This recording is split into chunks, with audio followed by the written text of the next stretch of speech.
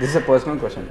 I wanted to ask you, మీరు ఎప్పుడు కనిపించినా కదా అన్న ఒక లాంచ్లో he felt very emotional stating that I wanted to support you what ever this thing because you supported him when you're in Deloitte యూఎస్లో ఉన్న మొత్తం point of time అంతా.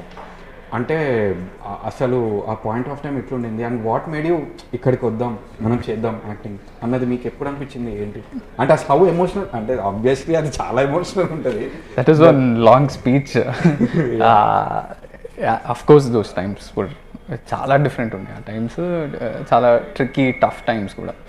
అంటే తనకి సెట్ అవుతుందా లేదా, my brother I'm talking about. అంటే you never know now, it's the tables have turn completely. కానీ ఆ కాలంలో ఒక ఆపర్చునిటీ వస్తే కూడా ఏంటి ఇంకో ఆపర్చునిటీ వస్తుందా రాదా అనే టైంలో నాకు లక్కీగా ఆ టైంలో నాకు జాబ్ వచ్చింది అక్కడ. So I was able to support for those few months or whatever, few months or close to a year. And then after that ఇంకా just click పెళ్లి చూపు, ఎవడే సుబ్రహ్మణ్య happened, దాని తర్వాత పెళ్లి చూపులు అయింది. It all changed.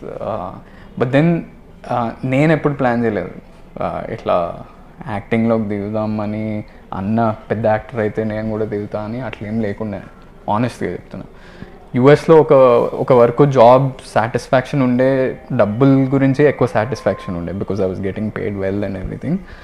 And that was my motivation. యూఎస్కి వెళ్ళడం కూడా అదే మోటివేషన్ ఉండే, డబ్బులు రావాలి, ఫైనాన్షియలీ స్టేబుల్ అవ్వాలి, ఇంటికి పంపించాలి, లోన్ కట్టాలి. Those are my goals in life. అదంతా సెట్ అయిపోయాక ఇప్పుడు ఏం చేయాలి లైఫ్లో, ఆ కంపెనీలో నేను ఒక పార్ట్నర్ అయ్యి ఒక సీస్వీట్లో నేను ఒక లెవెల్కి వెళ్తా అని ఎప్పుడు అనుకోలేదు. నాకు అది ఒక డ్రీమ్ లాగా లేదు. So why carry on with this? ఇండియాకి వచ్చి రౌడీ వేరో లేకపోతే king of the hill entertainment అని ప్లాన్ చేస్తాం కదా, use my business skills or something దాంట్లో అనుకున్నాం. ఇక్కడికి వచ్చినాక మళ్ళీ నా దగ్గరికి చాలామంది వచ్చి యంగ్ హీరోస్ కావాలి ఇండస్ట్రీకి, ఎవరన్నా చాలా అసలు లేరు, యాక్టర్స్ లేరు, చాలామంది డైరెక్టర్స్ ఉన్నారు అని చాలామంది వస్తుండే. And I had done theatre before. So it started, then the curiosity started. నిజంగా ఆపర్చునిటీస్ ఉన్నాయా, నిజంగా చేయగలుగుతానా అని థియేటర్ చేసి, థియేటర్ వర్క్షాప్ చేసి అలా మెల్ల things fell in to place. But there's a long way to go. ఇంకా సార్ మీరు ఏ పాయింట్ ఆఫ్ టైంలో ఆనంద్ అనుకున్నారు సార్? అంటే స్క్రిప్ట్ అప్పటి నుంచి అనుకున్నారా లేకపోతే అంటే ఎందుకు వై ఓన్లీ ఆనంద్ అని? No, it is actually like every film it happened. After the scripting we wanted to do it.